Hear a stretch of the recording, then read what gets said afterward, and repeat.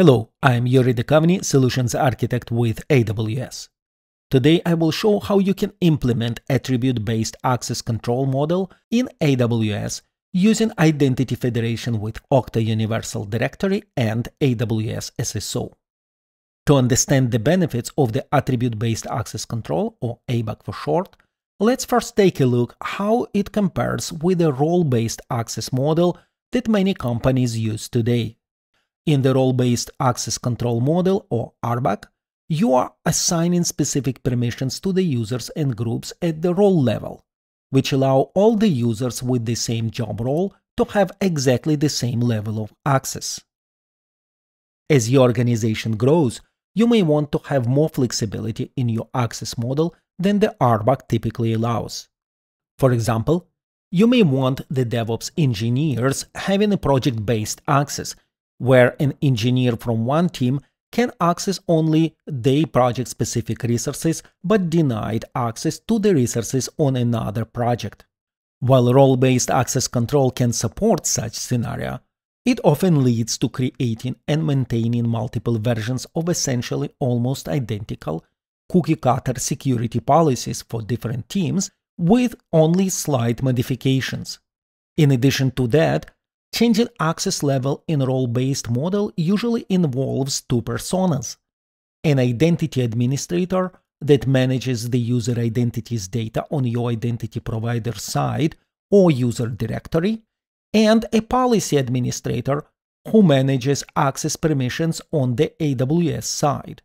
So for every policy change, you have two different touch points. You are now going to see how ABAC can help you address these challenges. First, in ABAC model, you define permissions based on users' attributes, not based on roles. This means that with ABAC, your policies have conditions that compare the value of users' attributes, such as team or project, with the value of the same attributes on the resources user is accessing. Your user attributes in this approach serve as variables that you can change at any time in your identity store, so you can now give people in different roles access to the same resources much faster on as-needed basis.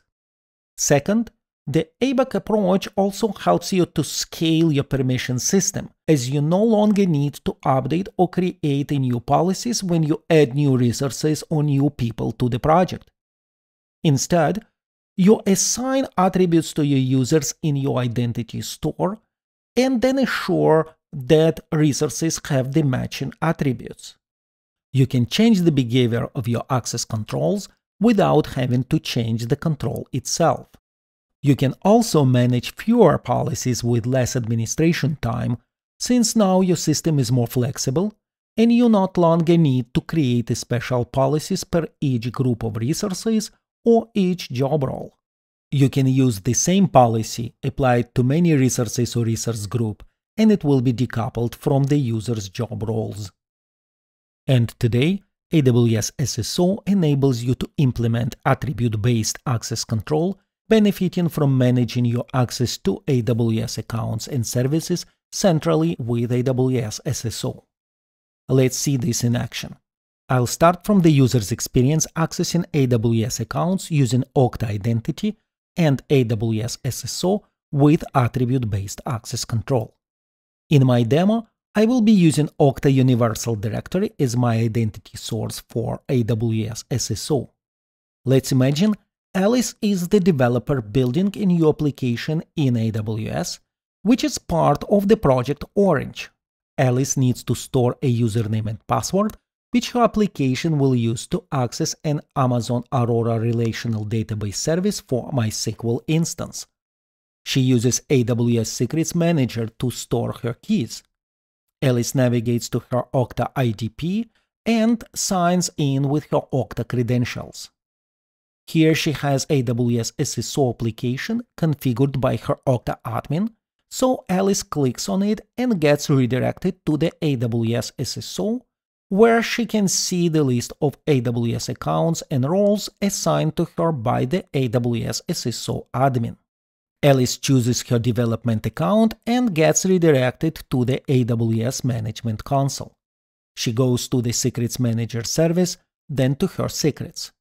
First, she wants to quickly take a look at another secret she created a couple of days ago for another application that is also part of the project Orange.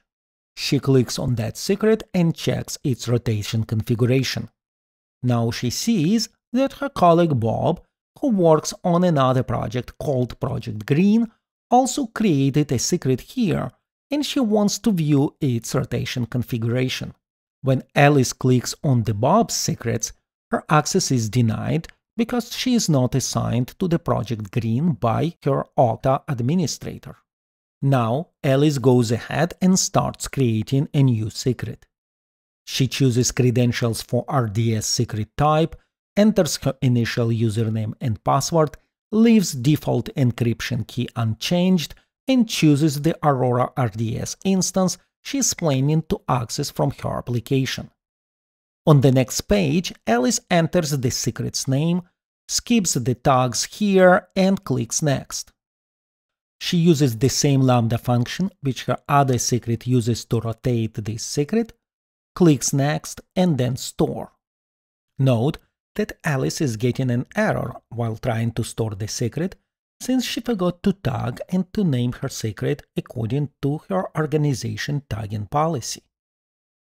To correct that, Alice goes back, adds orange dash prefix to the secret's name, then adds two tags that are enforced by the AWS IAM. She has to add the tag name with the secret's name and the project tag orange she is working on now. If she violates these rules by mistake, she is not able to store a new secret. After making these changes, Alice stores the secret successfully. To see a different example, let's now sign in to Okta IDP as Bob, who is working on the Project Green. Bob navigates to the Okta IDP, signs in with his Okta credentials, chooses AWS SSO application, and signs into the same development account with the same AWS developer's role Alice was using. He goes to the AWS Secrets Manager and looks at his secrets here. You can see Bob can access his secret, while Alice couldn't. Now let's take a look at this scenario from an administrator perspective. As AWS SSO admin, I go to my AWS SSO Management Console, then to the Groups menu, and you can see that both Alice and Bob belong to the same AWS developers group.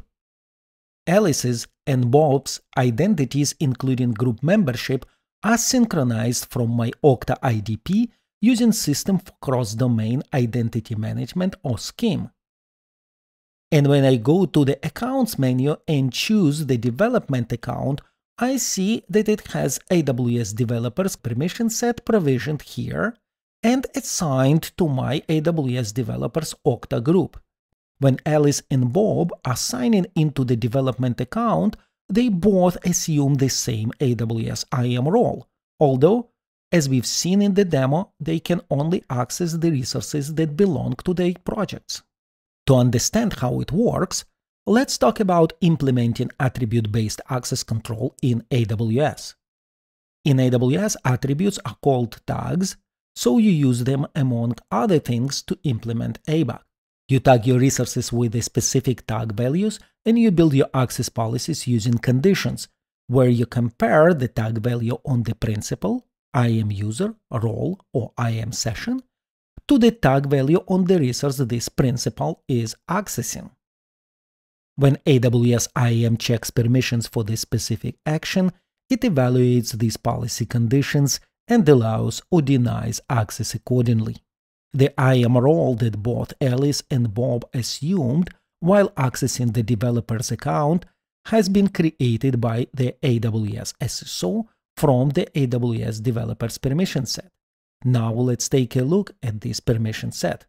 You can see that it allows access to AWS Secrets Manager's resources if the resource tag project value on the resource is equal to the principal tag value.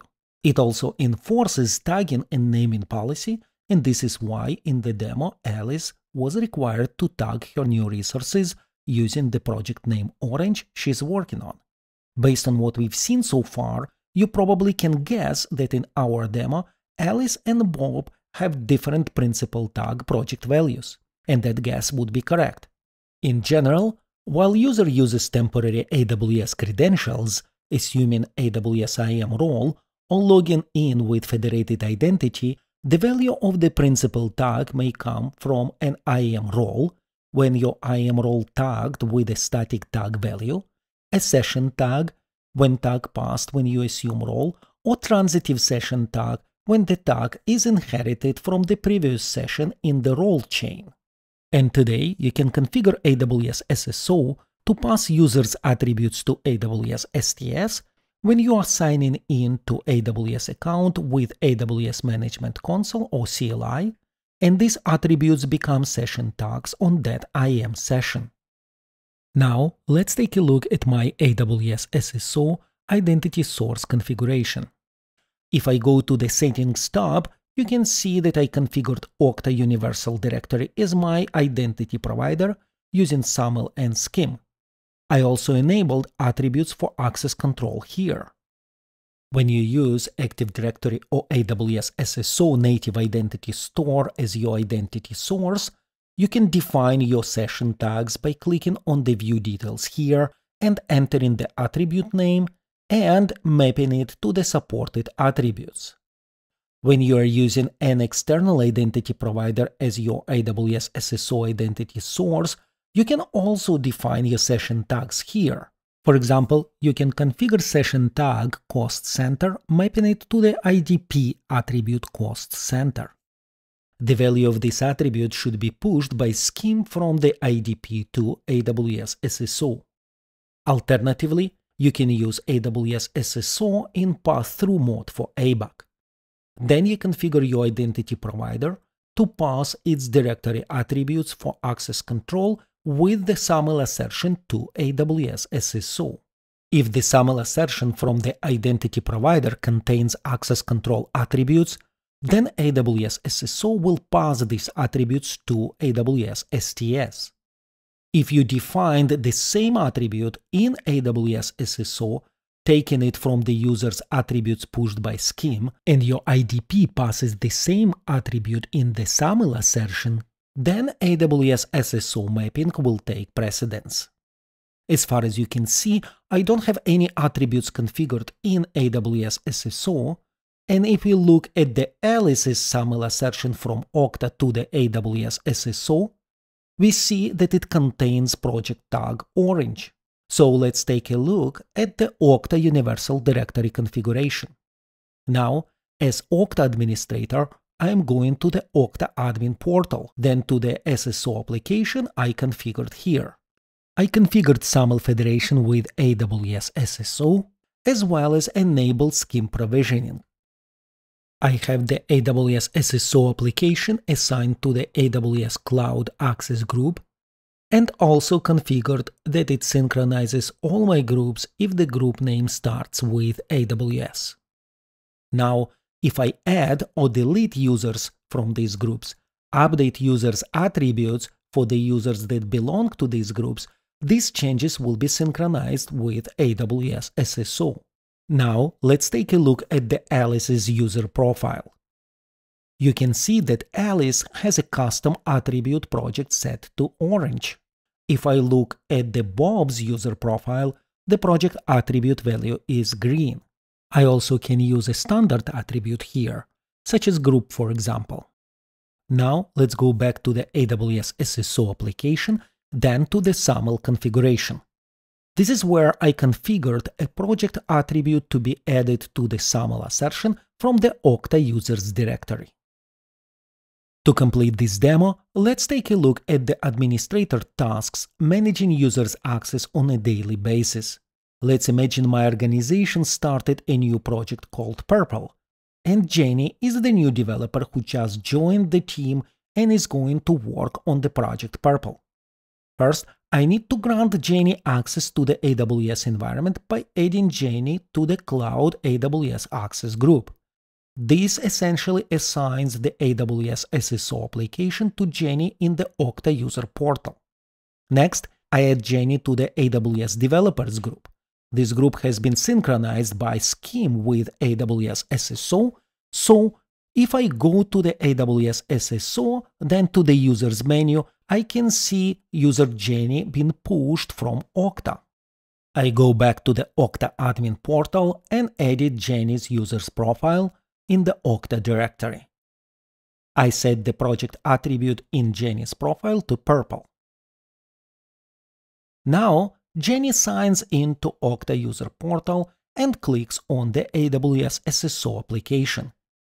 She's redirected to the AWS SSO user portal and signs into the same development account that Alice and Bob are working on.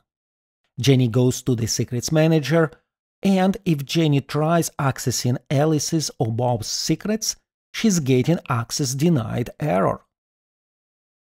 But she can store a new secret in the secrets manager, naming it and tagging it appropriately with the project purple.